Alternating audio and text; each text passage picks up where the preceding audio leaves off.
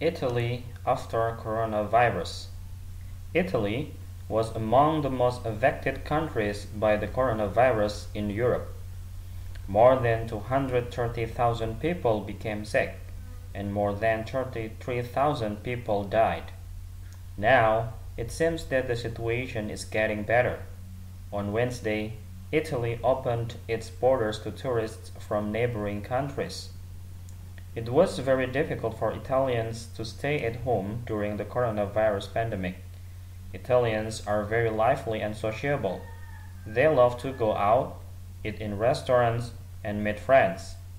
Now, they are starting to live normal lives again, and they are happy about it. It is necessary to follow some rules that stop the spread of the coronavirus. However, Italians feel free and full of hope. Currently, there are about 600,000 holiday bookings in Italy. The number is not very high. However, officials believe that it is the start of better times.